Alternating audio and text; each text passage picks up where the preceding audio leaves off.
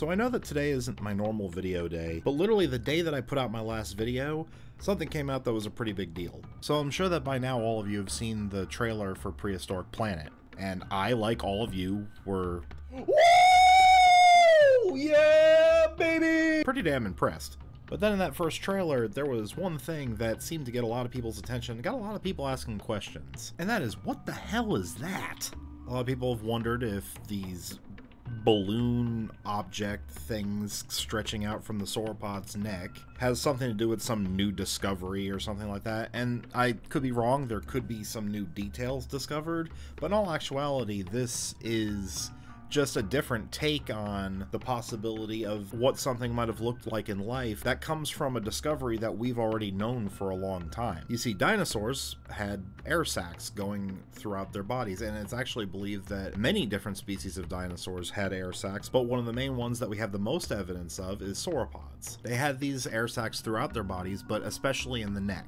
And I've seen paleo art before that depicts actual external air sacs that expand and contract. Now, these air sacs throughout their body serve several different purposes, but in sauropods especially, one of the main uses was basically to make them lighter. Sauropods are, after all, the largest animals that have ever existed on land. In fact, they've only been beaten out by whales, and that's only because whales live in the water. Now, the reason why no other animals like mammals have been able to evolve to be as large as sauropods on land is because basically they would crush themselves internally. And we see that in marine mammals like whales whenever they beach themselves. The animals suffocate not because they can't breathe the open air, but because they don't have the buoyancy of the water, so all of their weight bearing down on their bodies, basically they can't expand their lungs to be able to breathe. The largest mammals that we know of that have ever lived on land is a toss-up between Paraceratherium and Paleoloxodon, and it's pretty much believed that that's about the maximum that mammals could achieve,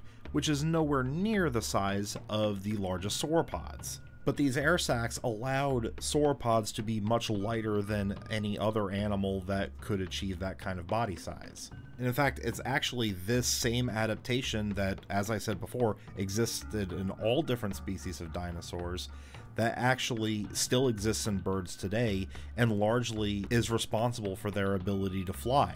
So is this really what sauropods look like?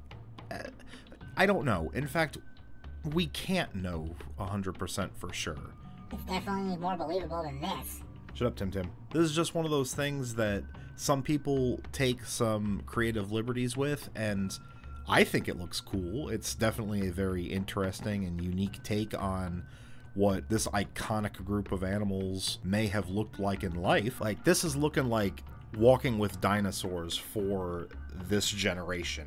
And that, I mean, everybody knows walking with dinosaurs. It's going to be good, and I have a feeling I'm going to be talking about it a lot more. Maybe in these little short videos like this, maybe I'll do more of an in-depth analysis once it comes out. Maybe I'll do one for each of the 5 episodes. I don't know.